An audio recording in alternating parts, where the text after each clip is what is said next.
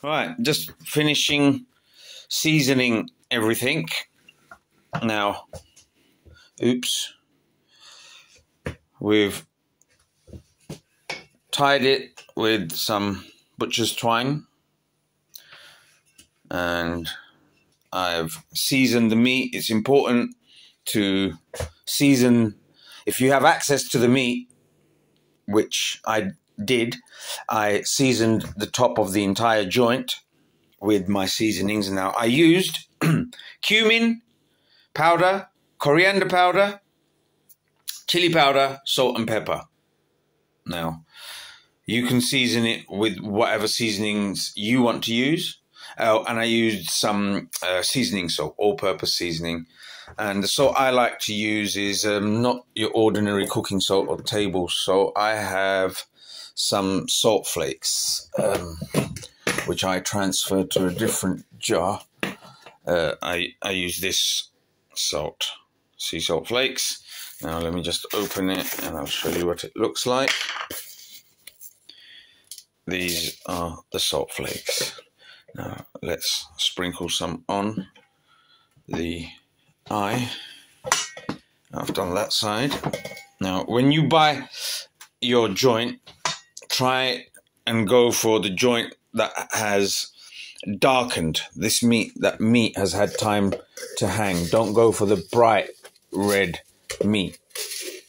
Yeah, people automatically assume bright redness with good eating. This will be tough, yeah, because it's not being hung. Anyway, this is the salt flakes that I like using. It's not rock salt, it's actually flakes. I find the taste and quality is superior to the table salt or cooking salt. Good seasoning is important. Once you do that, before it goes in the oven, I'm going to sear the meat in a big pan or even in the roasting tray, because it's sufficiently thick that it can withstand the heat. It won't get warped or bent. So seal both sides of the eye meat, and the top here is bone underneath, so obviously not quite necessary to do that. So I'm just going to seal it before putting it in the oven, and I'm about to just put some more coriander, cumin and chili powder on both sides.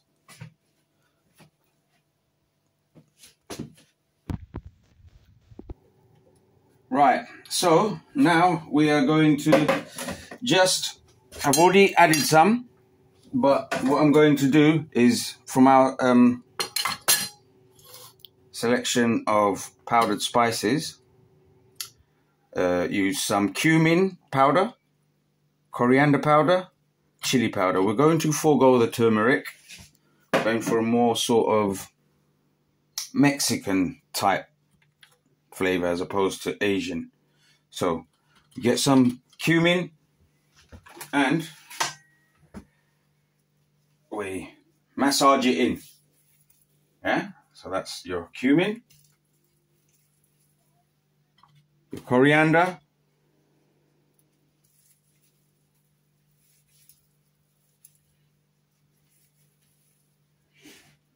and chili powder.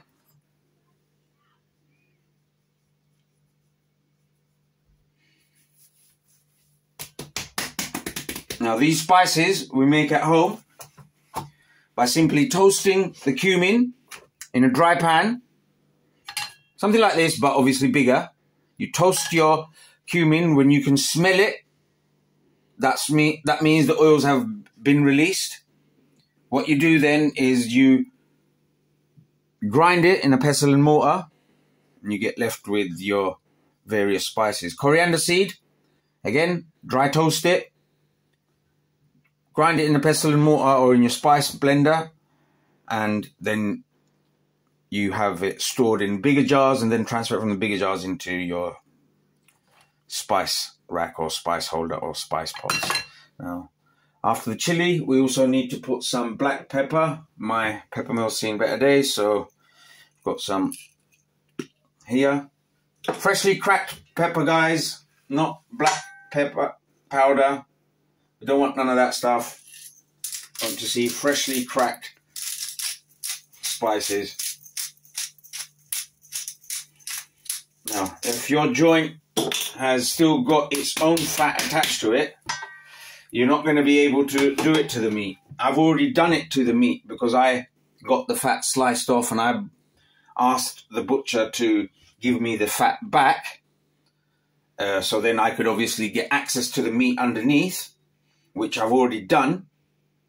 And then I put the fat back on and wrapped it myself, tied it myself.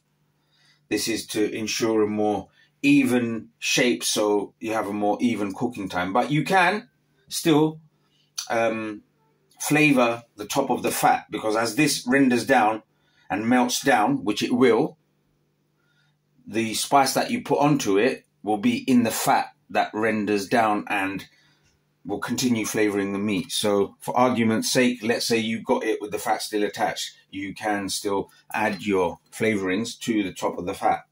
So cumin powder, coriander powder, chili powder. Okay, massage it in.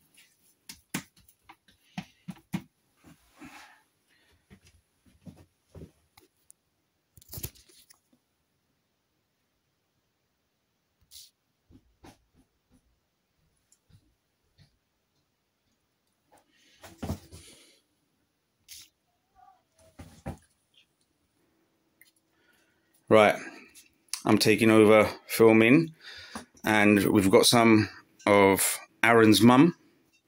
Aaron's my son. Anyway, spraying a bit of oil. This will help to apply the spices. You don't need much, just a little bit. Okay, so this is just to show you guys if you haven't had the fat removed. But I never remove the fat totally. I cook it with the fat and then remove it if there's any left. But if you,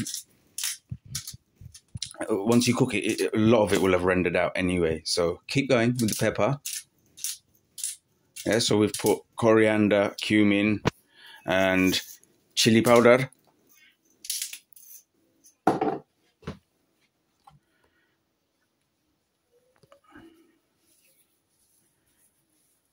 And then massage it in, rub it in.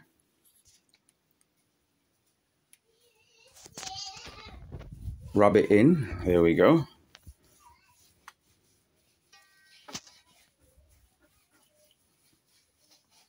Now, it's up to you what you do. It's, you know, it's a big joint. So most of this flavoring won't permeate to the center of the joint. So it's going to have probably about 12 hours marinating time. This is essentially like a dry rub. Yeah. And you can also add all-purpose seasoning.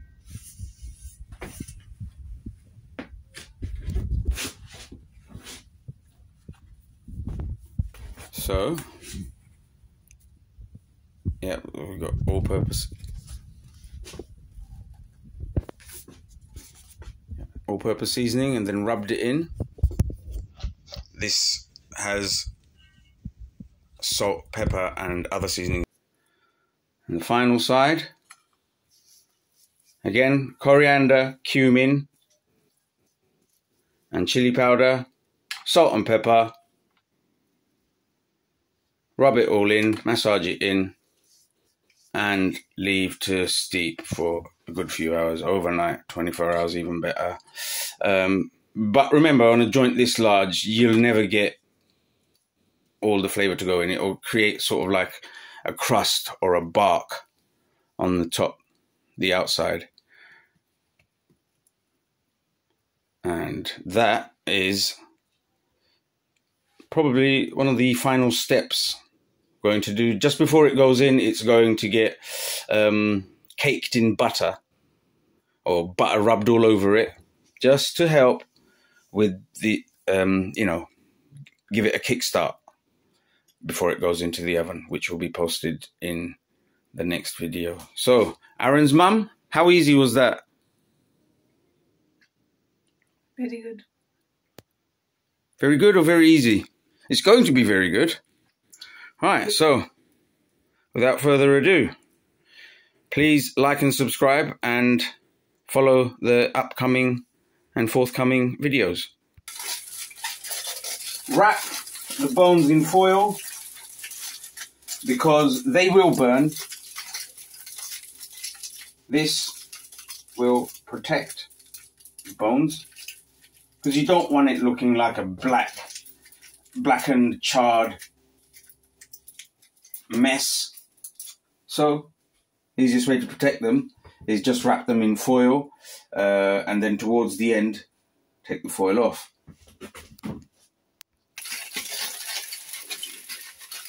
I probably would have done a better job, but with a bit more care and attention.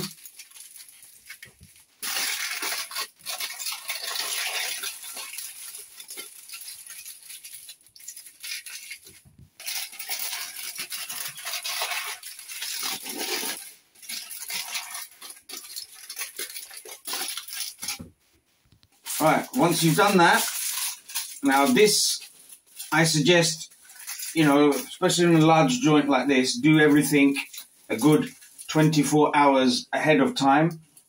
This is all ready and prepped now to just go in the oven. The last thing that's going to happen before it goes in is it's going to get rubbed with butter all around the sides, the back, the top and the front.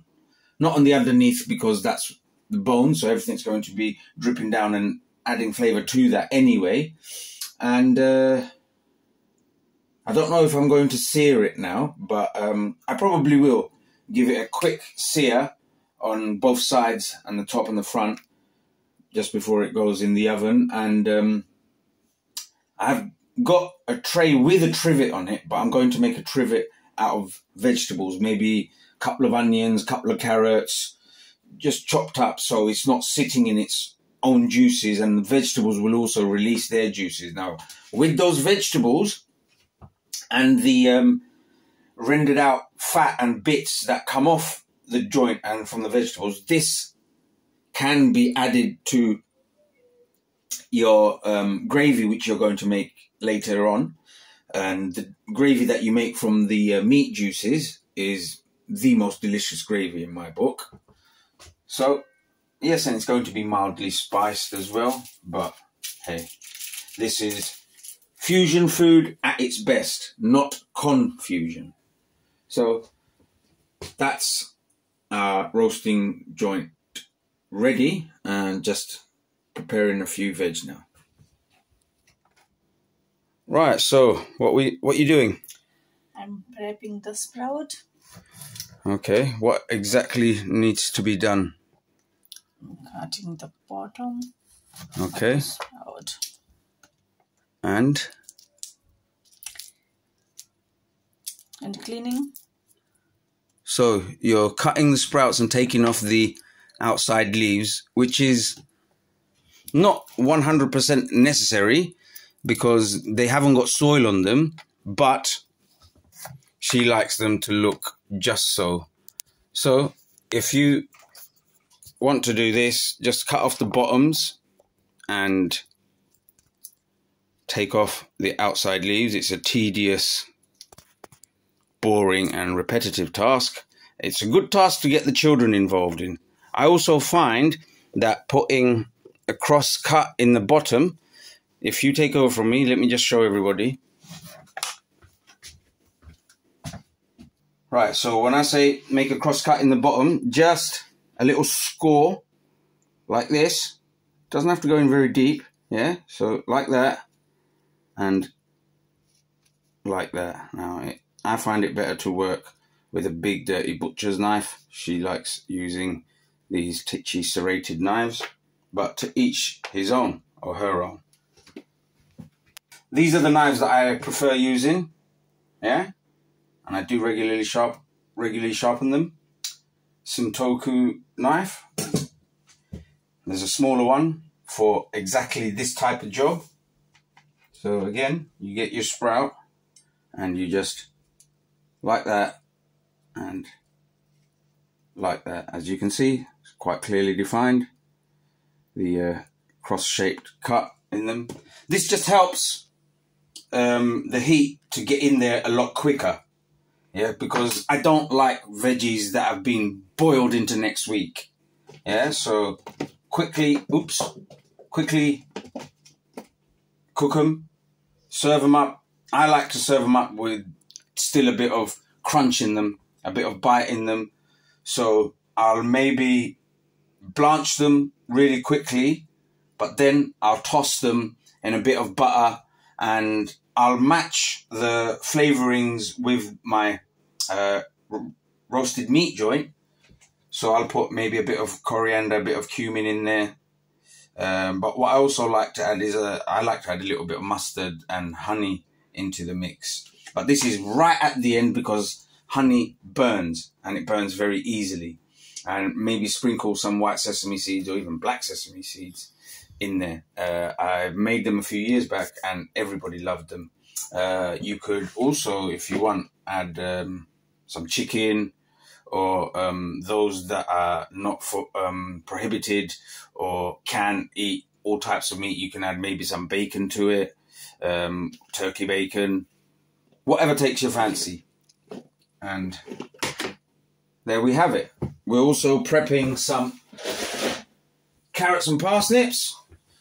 So carrots are going to be roasted and not boiled. Same with the parsnips.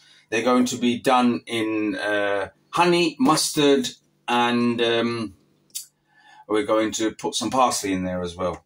And again, that's at the end. The carrots will be forming the trivet under the meat for the roasting tin, and the rest of them will be roasted separately. And obviously roast potatoes. Now with potatoes, they need to be peeled, parboiled.